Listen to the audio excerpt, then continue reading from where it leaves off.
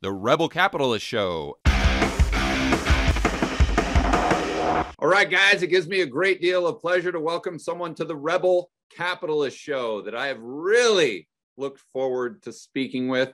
And I know all of my listeners and viewers have really looked forward to hearing from this gentleman as well. He really needs no introduction. He is Professor Richard Werner. Professor, thank you for being on the Rebel Capitalist Show.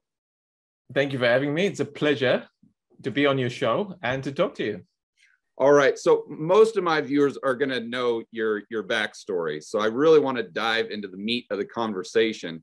And they also, well, hopefully they realize that you really invented the term or phrase quantitative easing way, way, way back in the day.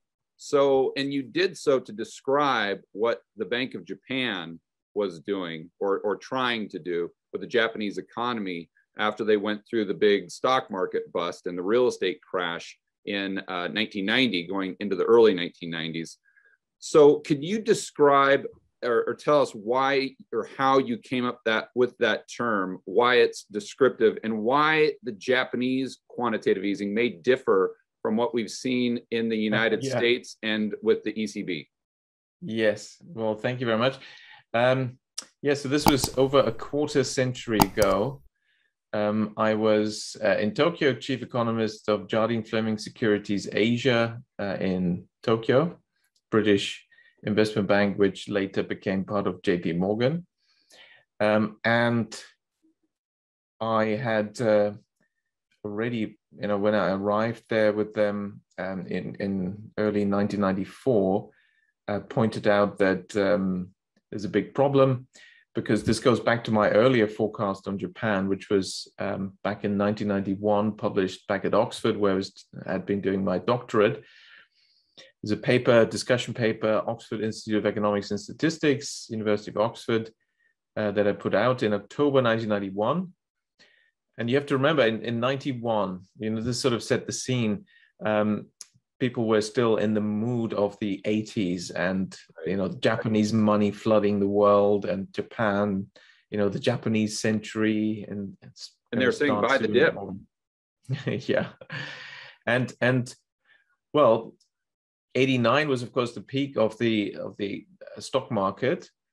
And so 1991, the stock market had already fallen, but the economy was still going strong at 7% GDP growth. And clearly was very strong. So, what's the problem? Buy the dip. Exactly. Buy those really attractive Japanese stocks. They've come down, but clearly, Japan is going to power ahead, particularly since in 91, the Bank of Japan lowered interest rates for the first time. The magic variable that everyone is watching, interest rates. So all the global asset allocators and, investment strategists were saying, well, buy Japanese stocks, really pile in now. They've just started a cycle of interest rate reductions and the economy is so strong. That's when I put out my paper back at Oxford, October 91, and I came to very different conclusions. Namely, Japanese banks are likely to go bankrupt, despite the fact that the world's top 20 banks were Japanese, measured by assets, They're going to go bankrupt, and Japan is likely to move into the biggest recession since the Great Depression. So sell Japanese stocks. Right. I myself got a put option on the Nikkei at the time when I put this out in 91. And that was the background. So I was pretty bearish on Japan. And by the time I arrived as chief economist at Jardine Fleming Securities, I was more interested in the question of how we're going to get out of the mess that is going to unfold. And I had no doubts that the mess was going to unfold. And so I placed more emphasis on that question, which was a bit ahead of its time because everyone else was still thinking, actually it's not so bad and it's going to recover, slightly delayed, maybe the stock market recovery, but, it's still a strong economy. What's the problem? And to me, it was clear that the banking system was going to freeze up, and therefore the right monetary policy was going to be key. The right central bank action was going to be key. At this time, Richard, had the BOJ done anything other than lower rates? No, just They lowering hadn't rates. expanded their balance sheet at this time. No, just lowering rates, which, to most analysts and economists seem to be the most important thing to do.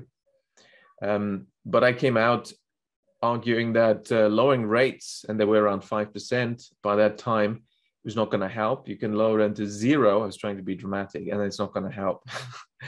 Little did I think the Bank of Japan was going to try to work hard to prove me right on that one. I mean, they could have skipped that one. And so I was proposing policies to get out of a massive banking freeze up that was going to derail the economy and was going to create a Great Depression.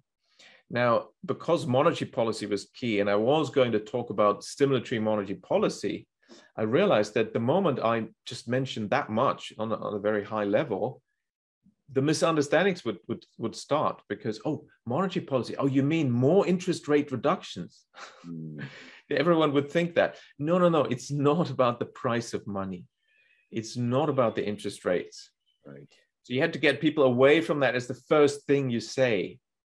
And that's why quantitative had to be, the first word when introducing my proposal.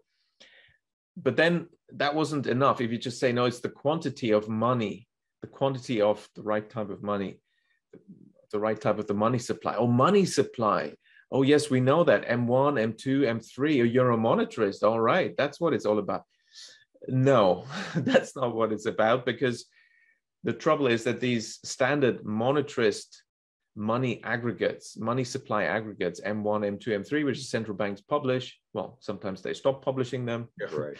But they used to publish them anyway. That's not really the most interesting variable on the quantity side either. So even that would create misunderstandings. And that's why I realized you'd need a new expression, because I'm talking about something else, namely the quantity of credit creation. And if you want to be more precise, for GDP growth, you need to look at the quantity of credit creation used for GDP transactions. Right. And actually, all this came out when I was asked by the Nikkei, the Nihon Keizai Shimbun, the leading Japanese newspaper, which is a financial newspaper daily, which now owns the Financial Times as well, abbreviated Nikkei, hence the Nikkei index is like the FTSE index, from Financial Times. And so the Nikkei asked me to produce an article on my proposals. And I actually initially was going to have a headline saying, well, we need an expansion in credit creation, which in Japanese is shinyo sozo. But at the time was an expression that just people didn't know. And the editor came back to me and said, well, okay, I mean, your article is great, but headlines, I mean, we reserve the right anyway to write the headlines. And I mean, in Japan, they're quite good. They want the author to be on board. They don't just give you a headline as they do in English language publications. But they were saying, can we have something else? That because shinyo sozo, credit creation, you readers just will have no idea. I mean, I was trying to say, well, makes them, interested. They can read what it is in my article. But they insisted, no, it's something else that sort of intuitively, just looking at the headline, will give them an idea.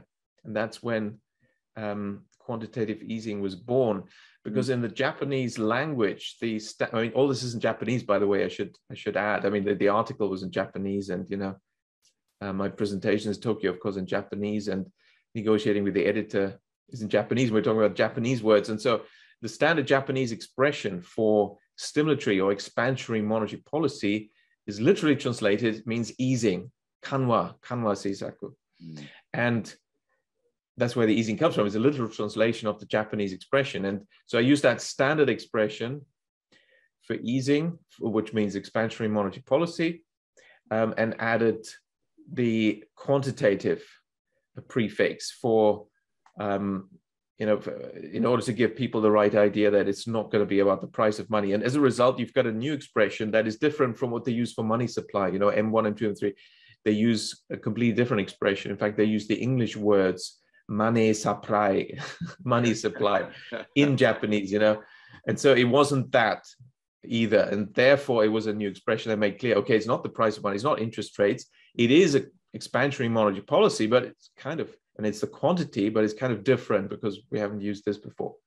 So if we look at the balance sheets with the BOJ and the commercial banks, correct me if I'm wrong, but what you were proposing is that the BOJ would buy some of the toxic assets from the commercial banks. So then it would free up their balance sheet to go into the real economy and create these loans to therefore give entrepreneurs the capital they need to create more goods and services and to grow the economy in a healthy way. That's a very, very, very neat way of putting it. Now, that is actually one important part and one of the first policies that should be taken of quantitative easing. It's not the whole story. I mean, essentially, quantitative easing refers to this expansion of credit creation in the real economy, whereby new purchasing power is created through the banking system that is then used to fund investment. Investment in the production of goods and services that add value and that also implement new technologies that increase productivity and so on. And that's the goal. Now, there's different ways of getting there, and one important way of getting there is to reduce the risk aversion of banks, because the banks were quite risk averse by that time due to the incipient bad debts that they've been piling up. And of course, they were not yet fully declared, so a lot of people weren't really aware it was going to happen. But since '94, I had estimates of the total amount of bank loans that were going to turn sour, and it was around 25% of bank balance sheets, which is, of course, enough to close down the banking system because they don't have that much capital. The figure was for years considered far too large. By the end of the decades and the early following decade, people were saying, oh, this is too small. But with hindsight, we know it was a fairly accurate figure, which was very easy to calculate. I simply looked at the 1980s, bank credit creation for non-GDP transactions, which is for asset purchases, bank lending for the real estate sector, for construction companies, and for non-bank financial institutions. And look at the increase from roughly 1986 onwards and assume that it's going to turn sour. And there you've got your figure. So that was quite an accurate estimate. But based on that, it was clear to me that the banks, no matter what you tell them, will become very risk averse because they know themselves internally, we've got a big problem coming up here. And as a result, they just wouldn't increase bank lending. That's if you didn't take the toxic assets off the balance sheets. And that's exactly. So what you then need to do is, well, let's get rid of this stuff ASAP. And of course, there's different ways you can do that. There's expensive ways.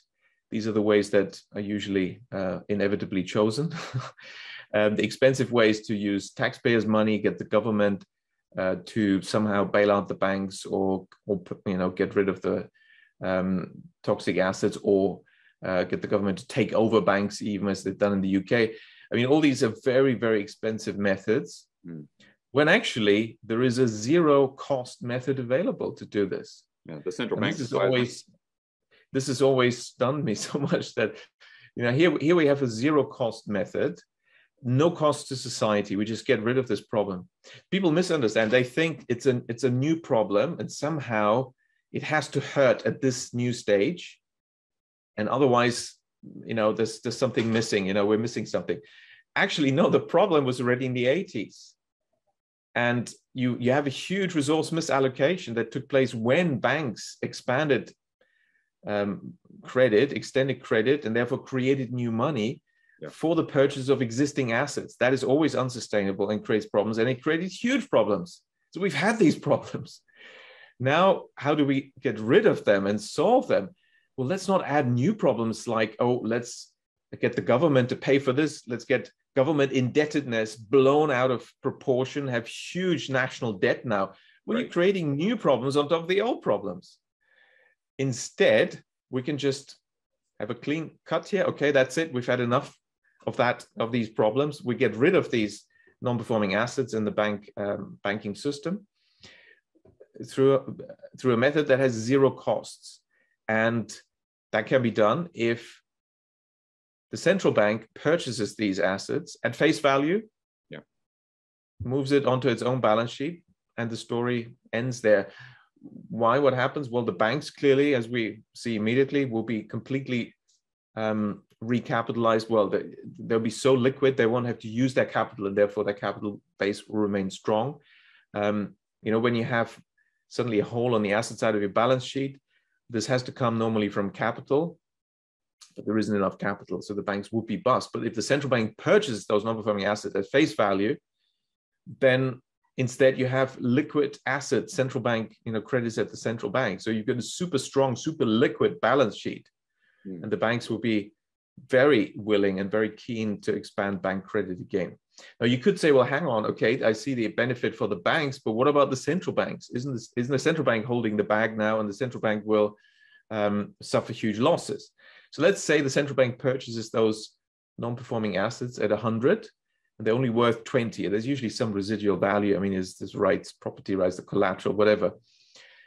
So it is true that you could represent this transaction on the central bank balance sheet as a transaction that results in a loss of 80. You purchase something for 100 that's worth 20. But there's no rational reason to wish to do so. Yeah, they don't have to use market-to-market accounting. They don't have to mark-to-market, number one. And number two, accounts should reflect reality as much as possible. And the fact is, central banks are special entities. The cost of acquiring these non-performing assets is not actually 100. You can argue the cost is 0. It's absolutely 0. It's just keystrokes. Exactly. So therefore, what is the real gain to central banks, or the real loss? Well, it's not a loss of 80, it's a gain of 20. Yeah. They now have a profit of 20 because they have assets worth 20, and it didn't cost them anything. Right. That's reality. Since that's reality, and accounting should reflect reality as much as possible, clearly it makes no sense to book a loss of 80 when there is no real loss of 80. So that's the reality. And now you could say, okay, still, yeah, I get the logic, but surely that's so radical. No central bank has ever done that. Oh, hang on. Central banks have done this. They know how to do this. But in particular, they know, there's a banking crisis coming. If we don't want to get this banking crisis to turn into big economic crisis and recession, they know what to do. Namely, purchase the non-performing assets from the banks at face value, and the story ends there, and there's no banking crisis and there's no recession. Let me give you the examples when they've done this. Look at Japan and in fact, Japan, the Bank of Japan itself has done it. Japan in 1945. So this country had just been defeated. The testing of 2 different nuclear devices has just taken place live on the population of Japan, the Christian population in Hiroshima and Nagasaki, the 2 major Christian cities. And of course, the argument was famously, well, to end the war, we needed this. Be that as it may, certainly for Hiroshima. For Nagasaki, a week later, there was no such rationale that applied, particularly dropping that bomb at 11 o'clock on a Sunday when the service was about to start, straight onto the cathedral in Nagasaki. Anyway, the cities were subjected to the incendiary bombs, and they're mostly wooden houses, so there's not much left.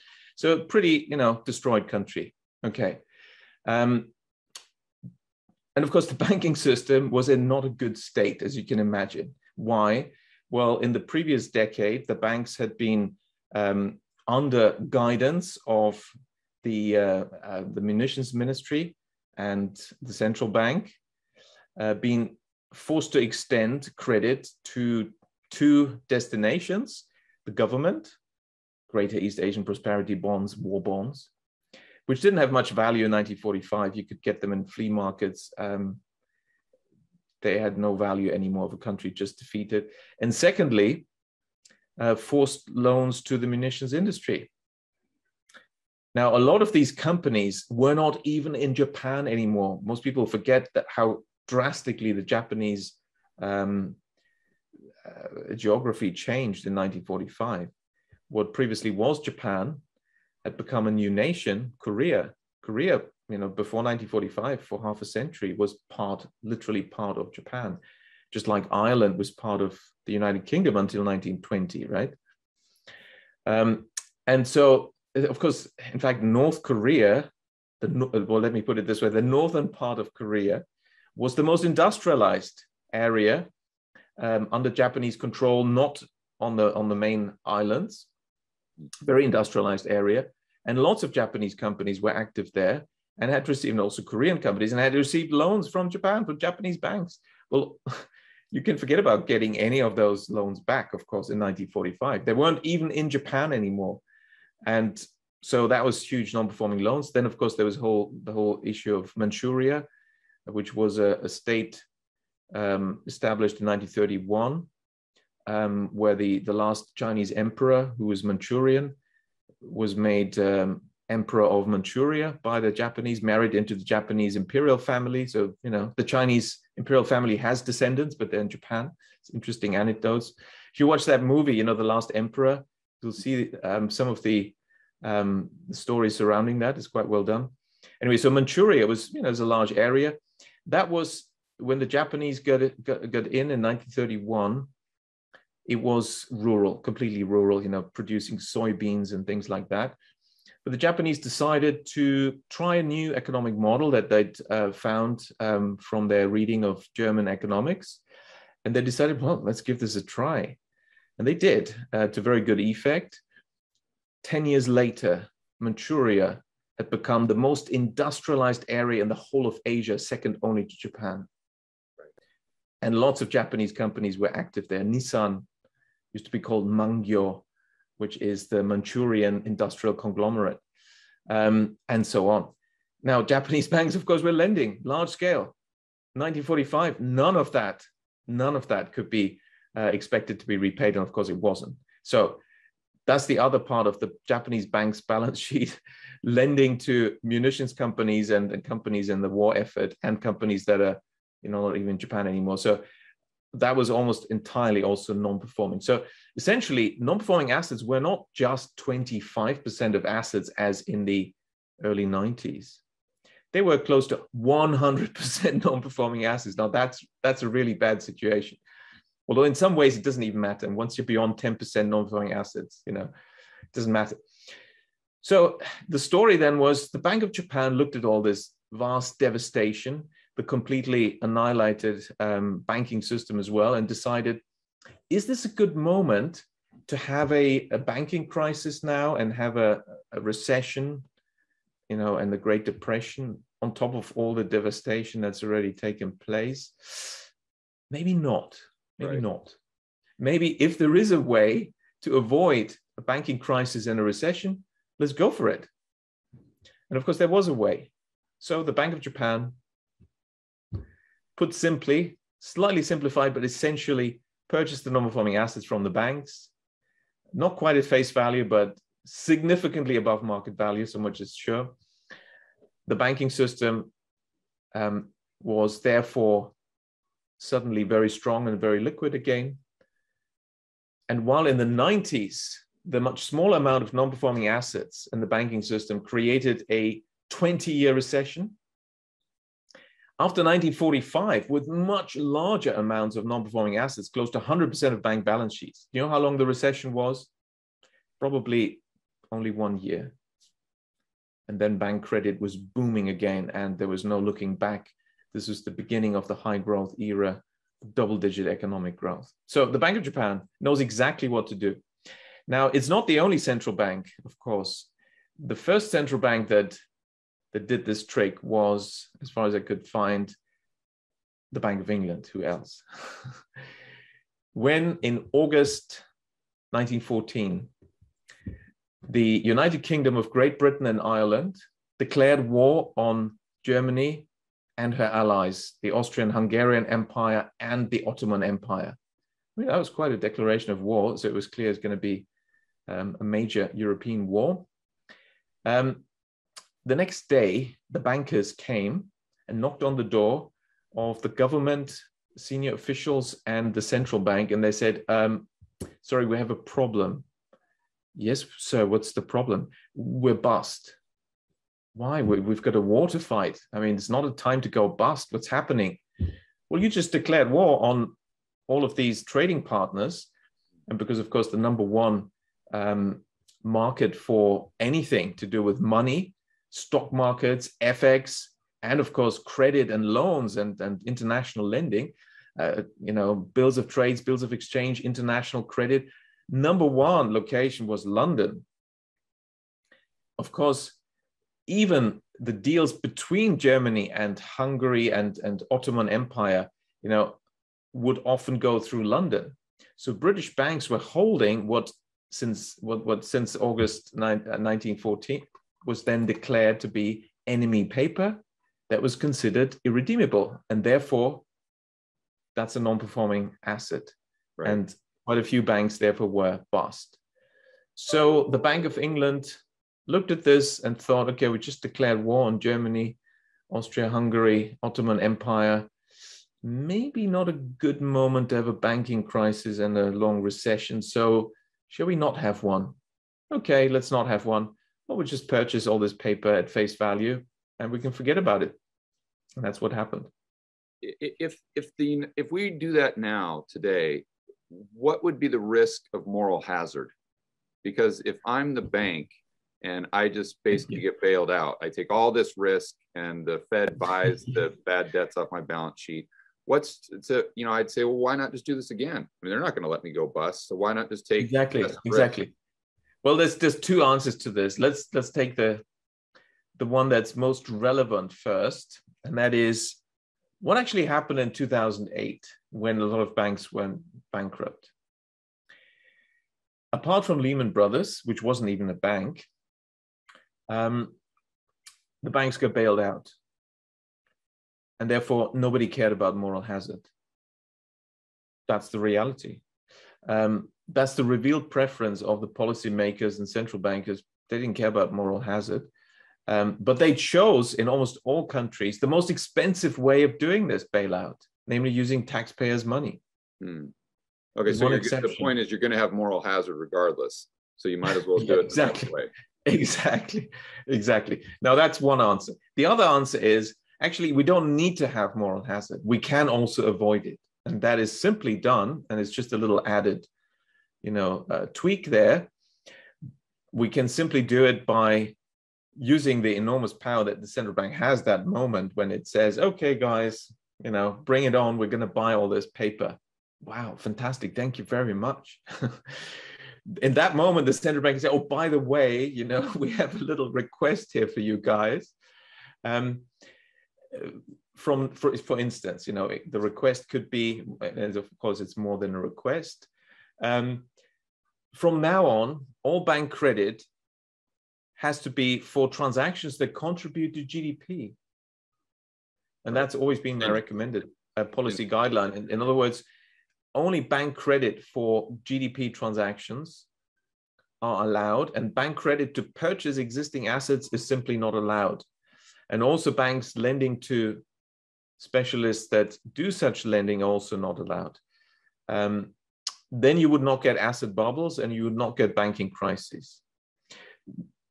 We could talk about this a bit later, but just perhaps to complete that thought, some people will say, well, hang on, that means banks are also not lending for mortgages. What about young families, they need a house? Shouldn't they get a bank loan? Yeah. Or lending in well, actually, no, they shouldn't get a bank loan. They should get a loan. Yes, agreed. They should get a loan. But why a bank loan? Because banks are special. And this is the trouble nowadays, that nobody even understands what makes banks special. And maybe we can talk about this, but banks are special. And that's why we have to think about when and how we use bank credit. And so in a nutshell, the proposal would be those who want a mortgage, they should get the mortgage from specialist mortgage providers that are non-bank financial institutions, don't have the power to create credit, and therefore cannot create asset bubbles and banking crises. And you can set them up.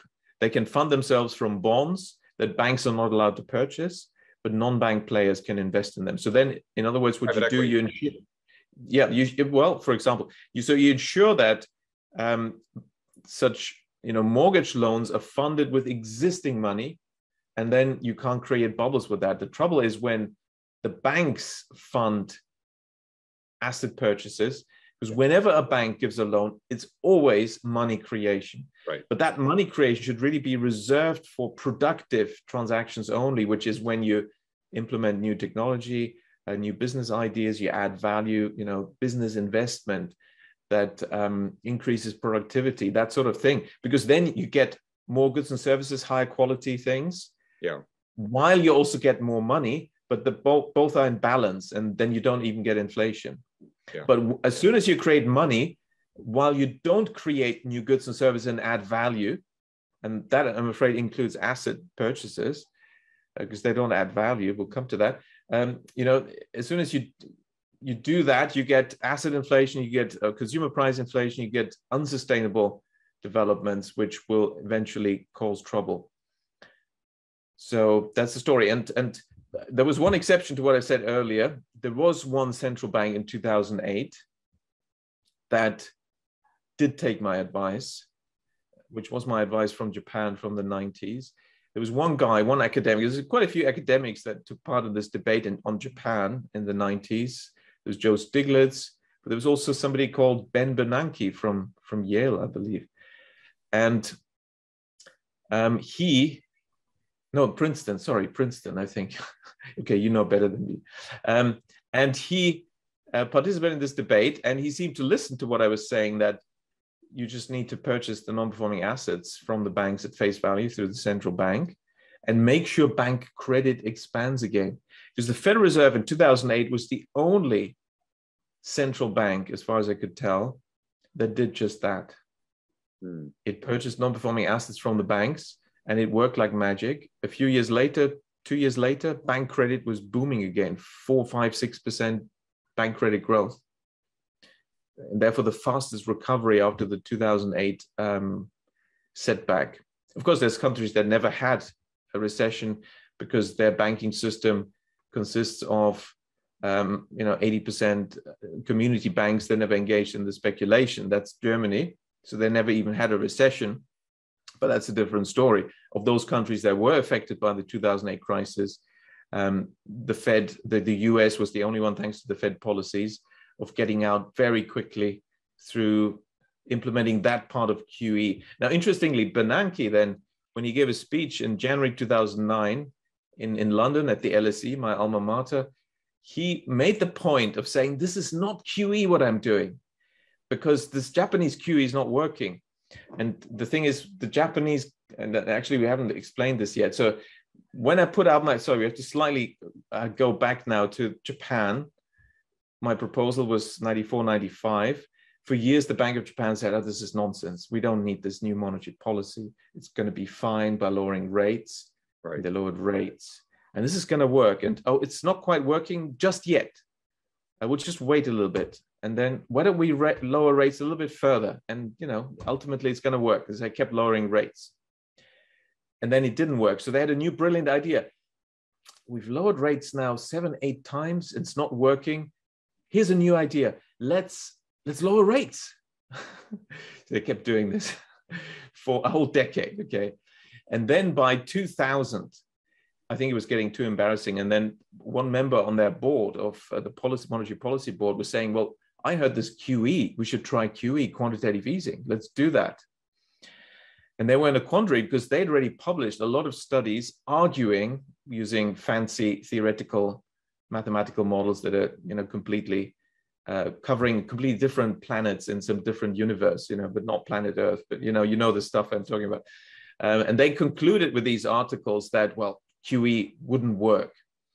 And so they were in this quandary, and they then decided, okay, why don't we just try the QE, but we can prove that it doesn't work. And so that's what they did in March 2001.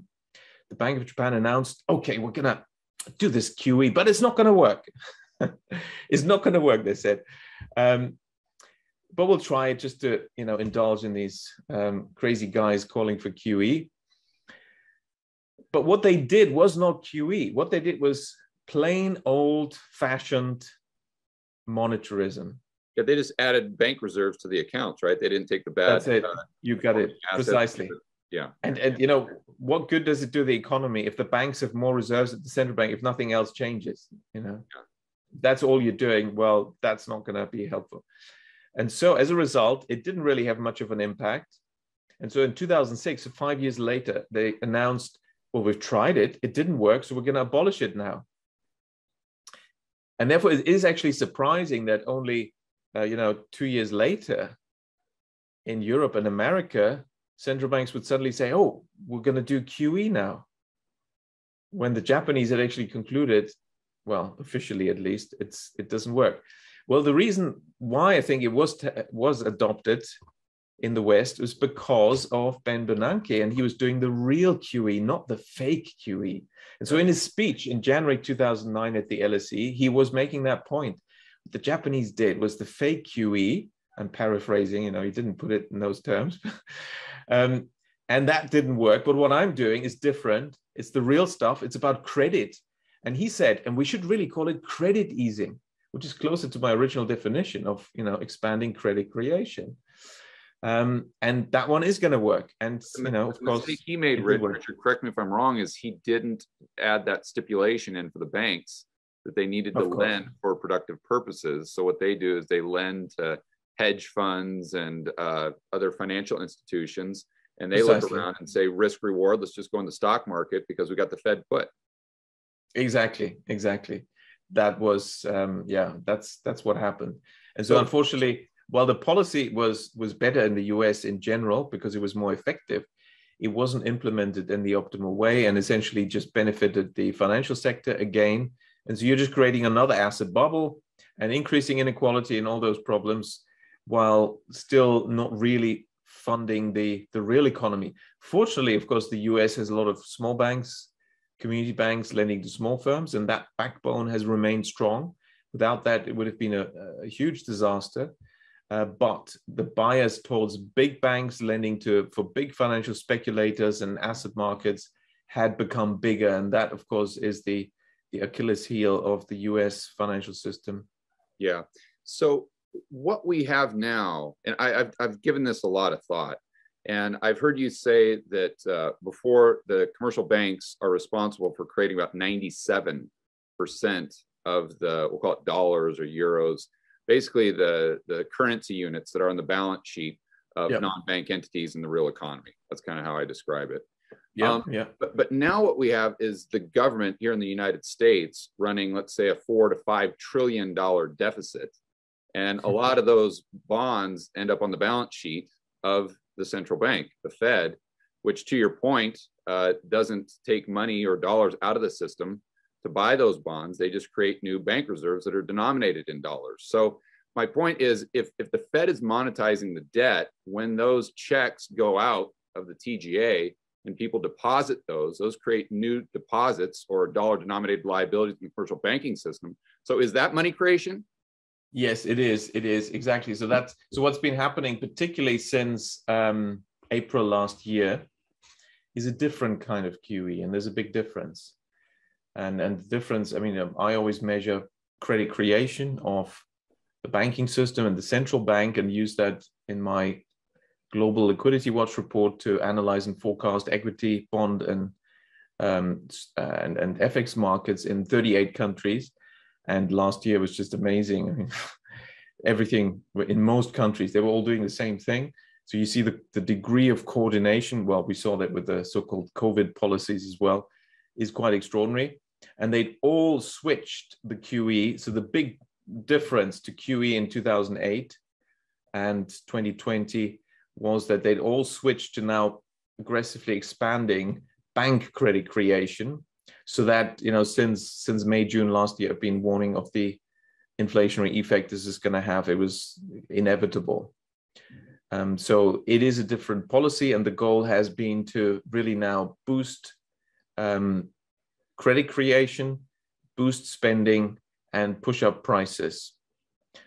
Of course, the question is, how long is this going to last, and where will this end? Initially, I was thinking, well, if they kept going at that extraordinary pace that they had in April, May, June last year, then I would have said, spending is what you're referring to, the government deficit spending. You're referring to the government. I am talking about bank credit creation. Bank credit creation. That is so essentially what happens is the central bank implemented QE in the form of forcing the banks to expand credit creation. For the PPP loans. Well, that's one way, the guarantees, government guarantees, and exactly. But also by purchasing, essentially by forcing the banks to expand the money creation and create new deposits in the banking system. The central bank can do that, and that's what they did. Whereas they didn't do that at all in 2008. And of course, the result, is increased spending, increased demand, and inflation. And the increase was so extraordinary that had that continued at that pace, then we would have talked about hyperinflation starting maybe later this year. But we're not there. Fortunately, they reduced this pace drastically. Although this hyperinflation scenario, I don't think is completely off the table. Yeah. Inflation is now out as an issue, and I think will stay with us. But it is a policy variable. It now depends on what they're going to do next. So one has to watch this very carefully. It's certainly one of the options because we have all this debt, this national debt in so many countries. And high inflation is one way of just getting rid of that, and also ushering in a reset in the financial system. And of course, the Great Reset is in everyone's mouth, and is one of the things that certainly certain players are aiming for on a global scale, with a new monetary system centered on currencies that are not really currencies, but are really control tools. Yeah, like surveillance and control tools, the so-called, they call it digital SDR. SDRs or central bank digital currencies, yeah. Which are all misnomers really, because when you talk about CBD, central bank digital currencies, CBDCs, then it suggests like it's something new. But of course, we've had BDCs, bank digital currencies, for decades. That's the money we're using, is actually bank digital currency. Sure. So really what's happening is central banks, which are bank regulators, are now saying that, well, they're not saying it, that what they're preparing to do is they're about to step into the arena, despite being bank regulators. They now want to compete against the banks, right, by offering retail accounts to the public.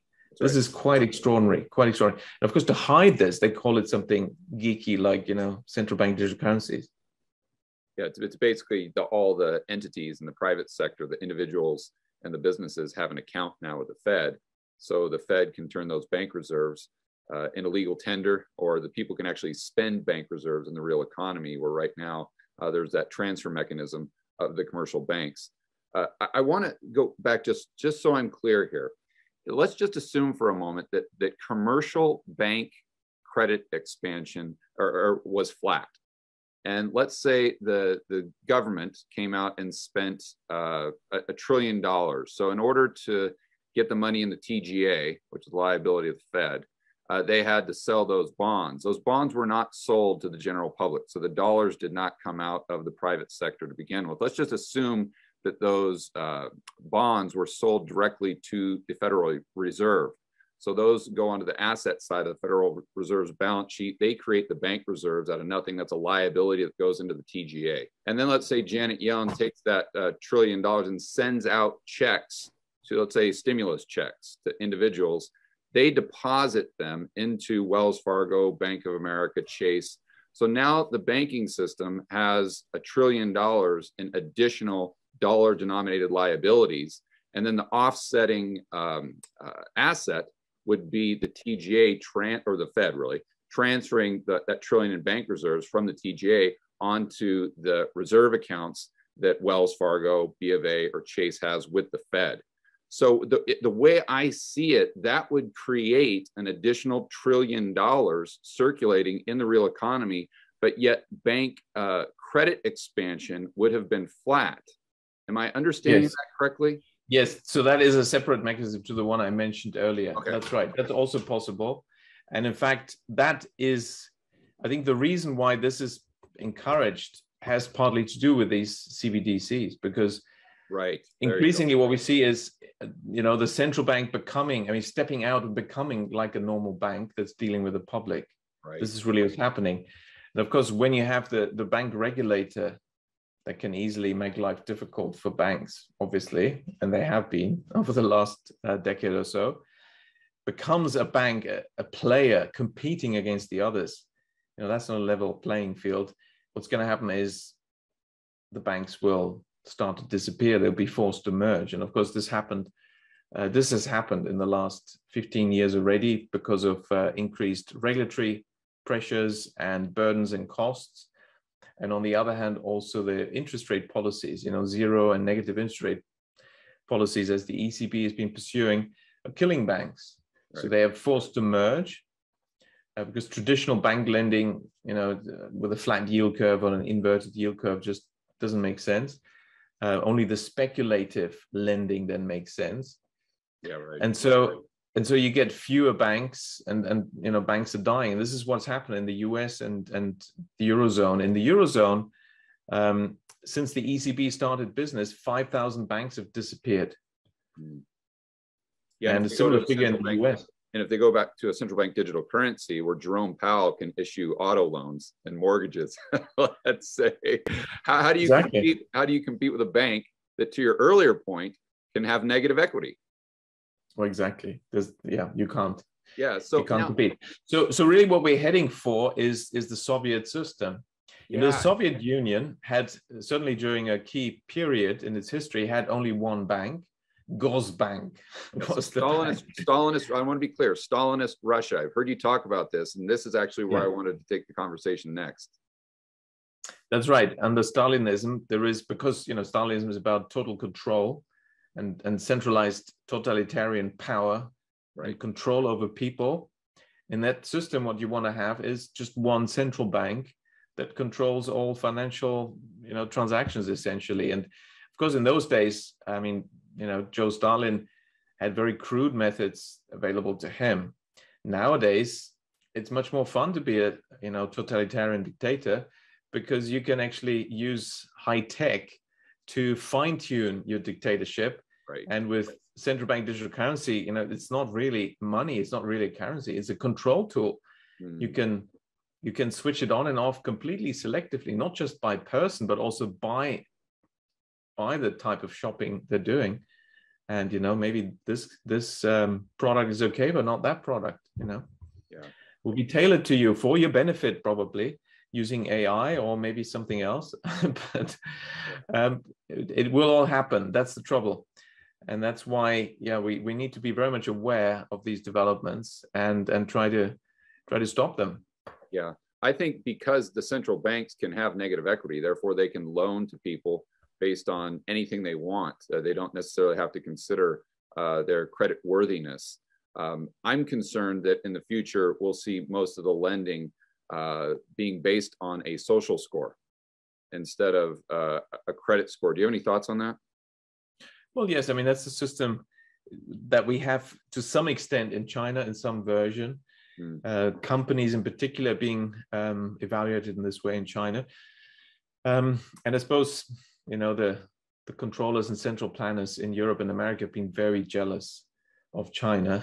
And so, they look there and say, "Oh, we wish we could do this." Well, how can we engineer for this to be done here too? And so, that's what they'd love to introduce. But all of these things should be done out in the open. They should be discussed. There should be democratic debates and then votes on this. Like, is this what we want? Do we want a Stalinist system? Yes or no? Let's have a vote on it. But that's not happening. And that's the devious thing, the sinister thing.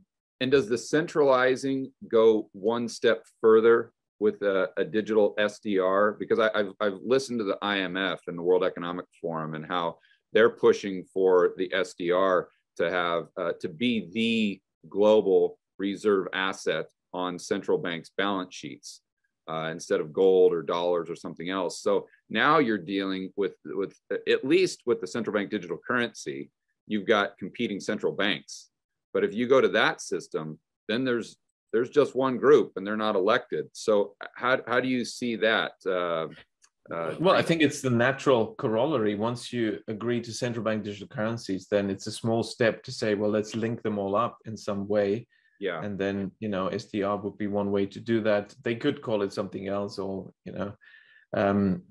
or use the BIS instead of the IMF. It almost doesn't matter. It's just a natural step that follows once you agree to this totalitarian control with central bank current accounts that are called CBDC. I'm by no means a Bitcoin maximalist, but I do really love the philosophy behind Bitcoin and sound money and decentralization. So I know one of the arguments for Bitcoin from the people who really understand it is that it takes the money system out of the government and out of the commercial banking system, because everyone can carry it just basically on a thumb drive. So therefore, lending wouldn't be even in the control of the banks. It can be from individual to individual. So, that takes decentralization to a whole new level, going the opposite direction of a central bank digital currency. So is that one, one counter argument, or is that something where we should be, or something that we should be optimistic about if we value freedom and liberty? In principle, yes. You are, heading in the right direction, because the centralization is the problem. Right. And that's the trend that's being pushed, further and further centralization of power and decision-making and control tools. And by the way, one more angle is this: when you have only one central bank and you have no more banks, which is, the road that, some are wanting to go down, there won't be any more economic growth either, because there won't be productive credit creation. I don't see the central banks engaging in that, actually. And I think that explains why at the same time we've got these stories coming up with, oh, we don't need growth. Growth is bad for the environment, There's the whole climate story, and we need to degrowth, all these books on degrowth and zero growth and so on. Let's have a Japanese style scenario, 20 years of, forever zero growth. That's being pushed now. But actually, just briefly on that, there is no contradiction between, being environmentally sustainable and environmentally enhancing and economic growth. It's not growth that is killing the environment. That's complete nonsense. Growth is just a statistical fiction. It doesn't actually exist, So how can it harm the environment? How can something fictional harm the environment? Yeah. What harms the environment is harmful activities like pollution and so on.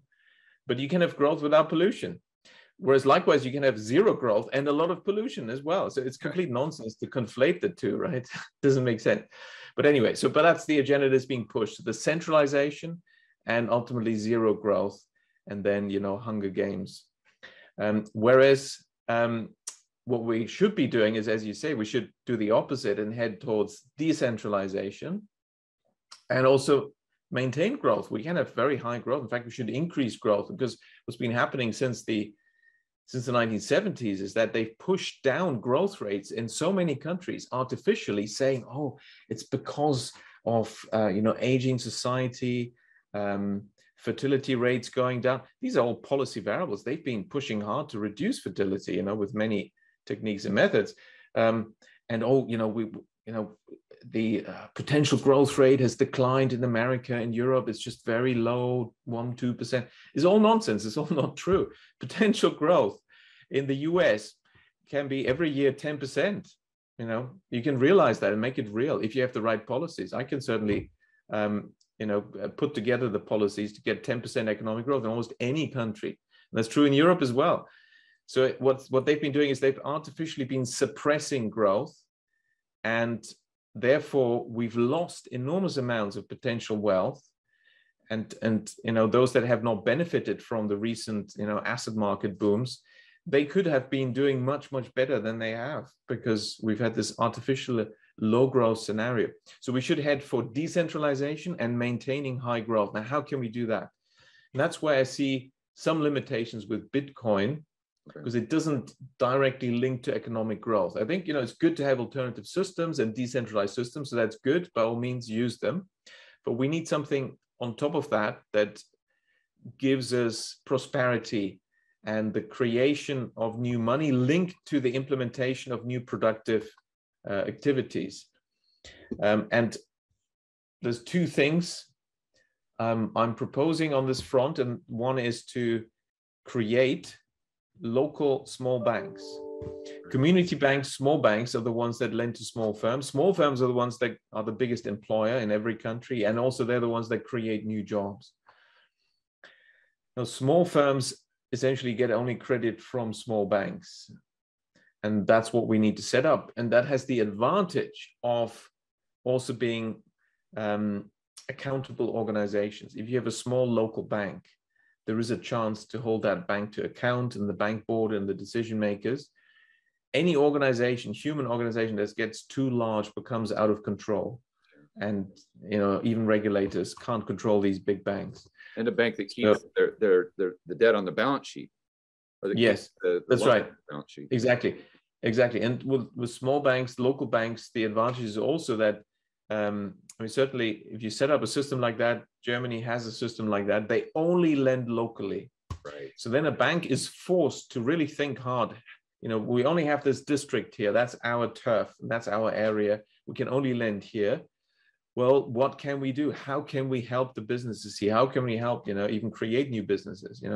Bankers get very creative when you put them in this environment. They're essentially in the same boat as the small firms in their area, and then they will support them. Yeah, that works very well. All the incentives are aligned. Exactly. In this scenario, Richard, so we're talking about the lending, productive lending, from the standpoint of the bank and having the capacity to do so. But how important are the balance sheets in the private sector that the bank, of the individuals and entities the bank could possibly lend to? So what I mean by that is if they're levered to the hilt, then even if we set up the small commercial banks, they're not going to have anyone to lend to without taking enormous amounts of risk. And then on that note, how important is the regulatory environment? Because if you had that structure in communist Russia, as an example, with no private property, then it wouldn't do any good. Or with taxes, I think that could be an issue as well. Yeah. It's like all these cross currents need to be considered. Yes, but it's not rocket science. It's actually not very hard. I mean, the first point about who can they lend to? Well, if all the existing companies are already loaned up to the hilt, then then it will be younger companies, new companies, and they're always being created. I mean, the number of small firms is in the millions in every country, literally millions of them, and so there's never been a shortage of that. The regulatory environment is important. America has an advantage there because the small banks have their own regulator, and they don't have to meet the Basel capital adequacy rules, which makes perfect sense. Can you imagine what's been happening in Europe? In Europe, this is where we have mostly small banks, tiny banks, local banks. In Germany, 80% of the banks are these small banks, local banks, and yet the Basel rules set up by the central bankers are being applied to all of them. So the tiniest German credit union with 10 staff has to meet the same rules and requirements as Deutsche Bank with 2,000 compliance staff and writing all the regulatory reports they need to fill in. So you can imagine for the last 15 years since they introduced the new rules, Basel III and so on, have been on the way of introducing them. Well, they've suffered and they've been forced to merge. So they've been killing them by not having a separate regulator and much laxer rules that are suitable, proportionate to the size. And at the same time, flattening the end of the curve. Yeah, exactly. Now, the tax point is also valid. I mean, essentially, we can have, once you have the right system that delivers high growth, you can have very low tax rates. And, you almost don't need taxes because there'll be so much prosperity. The government will have so many sources of revenue. So the important thing is to create the right high growth system, which is quite possible. And then the tax question will be solved easily. Let's highlight some examples, Richard, that really back up this point. So okay. I've heard you talk about Germany having they're an export powerhouse. And I've heard you give some statistics on that. I think that would blow people's mind. And that's a great example of how powerful those SMEs actually are on a global scale. And so if we give them capital, how that will make society richer by producing more goods and services. Yes, You also exactly. used an example of China. Oh, yes. Yeah. A few decades ago. So I think people would Yes, love to exactly. hear that. Yeah, let's do that. Let's do exactly that. Well, which is the country that has, I think it's the largest number of billionaires per capita of the population. And I think it's Germany. It's certainly one of the ones which the largest number. I think it's the ones with the largest number per capita of billionaires. And these are all owners of former SMEs that became so successful, global exporters, that of course, you know, it's 100% owned by the families, all small family businesses. That's how you become a billionaire, you know. So why are these German small firms, family businesses, so successful? Well, first of all, let me illustrate the success. Germany has a lot of exports. For many years, Germany had more exports in total size than China, a country with a population that's, what, 30 times larger than Germany. So that's quite a success. But a huge part of those exports are from tiny, unknown, small firms, family businesses. Right. How is that possible? SMEs, small and medium-sized enterprises. They account for such a huge chunk of German exports. It's mind-blowing. Now, somebody studied this, and essentially what they did is they looked at the most successful German small firms, SMEs, and they defined success as being the number one player in their market niche, or number two or number three. So the top three, like in the Olympics, you know, gold, silver, bronze. So if you have global market share, number one, two, or three, then you're a champion. And because you're a small firm, they only did this for SMEs, small and medium-sized enterprises. As a result, there's no brand recognition. These are unknown names. So they call this hidden champions. So that's the definition of hidden champions. And then they did an international comparison. So how many hidden champions are there in each country? Right. Now, America is one of the strong players in this. There's 320 hidden champions in America, which is very good. It's the second highest figure in the world. The highest is Germany, which has 1,500, which is head and shoulder above anyone else. If you look at the graph, you know, everyone else is around 50, 60 or less, something like that. And how's that possible? It's because of the banking system. That's also why America is doing not so badly on this count, because it has a lot of small local banks, community banks. In Germany, we have a much larger amount of community banks per capita. And, you know, 80% of banks are local community banks in Germany, and they only lend locally. So they know their local players, their local small firms. When there's a new technology, and this is really what it's about when we look at productivity, and productivity simply is being able to implement the latest technologies. You don't have to invent them. You just need to implement and adapt them for your commercial purposes. And of course, this is also done by specialists, but every small firm therefore has, you know, they get offers like, oh, we can upgrade this now to the latest technology. Well, what's stopping them? Money, of course. It's expensive to upgrade to the latest technology in your process is expensive. But in Germany, they just go to their bank, they explain, look, this is the latest technology. We want to stay champion, number 1, 2 market share in the world. We've got to constantly upgrade. And the bank looks at it and says, okay, here's the loan, we'll do it. And that works best in Germany. As a result, they are most productive and most successful, and they have the largest number of hidden champions. And China. And okay, so there's China.